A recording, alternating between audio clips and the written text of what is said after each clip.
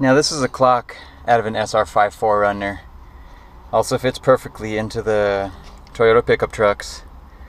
It's going to take the place of this little panel right there.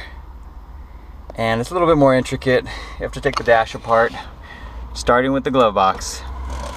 So let's go ahead and get this removed. Got a Phillips screw, 1, 2. You have a third one right here. And I believe there's, oh, you're gonna have to take off this one right here. This is a 10mm bolt. So get those 4 removed. There was actually 4 screws, 1 bolt. The 1 bolt was down there. And the other screws I mentioned, plus 1 more screw right underneath the latch for the glove box. And then you can get the glove box removed.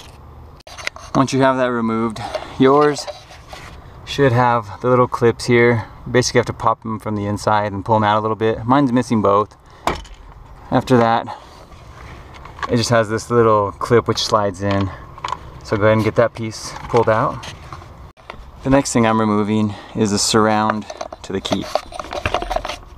I don't know if you can see, but I slide in that in there. I'm able to pop it off. Next, we're going to move the lower panel under the steering column. We need to remove this because we need to get to this piece essentially so we can get to the clock. So you have a screw here, 1, second one here, third one there, 4th one there, 10mm bolt here, and you have the 2 screws which hold the hood latch release here. Next, you're going to want to remove all the buttons for your climate control and go ahead and start prying out the faceplate of it. You should be able to get in here, kind of pry at it a little bit. It's gonna want to come up. There we go. And it'll kind of angle out, and the AC switch can come out if you want to pull it out. It'll probably be easier to put it back in if it's removed. And go ahead and disconnect the faux plug for the clock.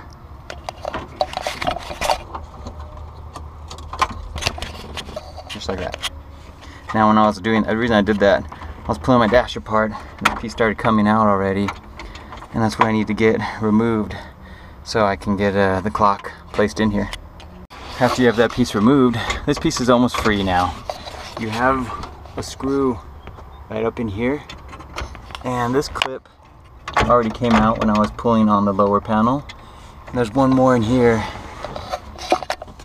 that if you use this, use a little pick, you'll be able to get in here and pop it. So let's get the screw removed first.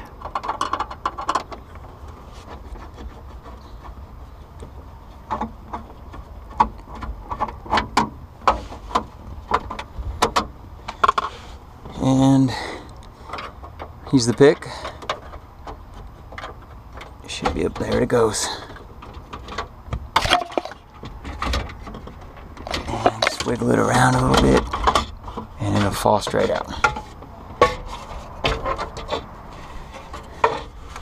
Now, looking at it from this angle, you're going to see this is exactly where the clock is going to screw into. It actually fits perfectly on there.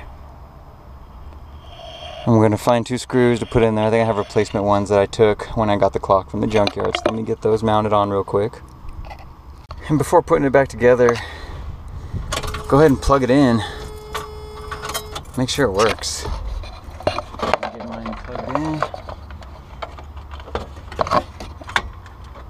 There it is. Check your buttons.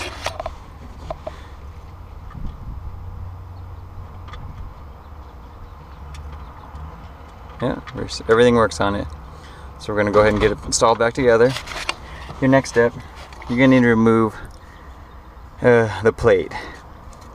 I would get like a really sharp razor blade. That's what I'm going to do. Cut off the little tabs because it's not completely held down.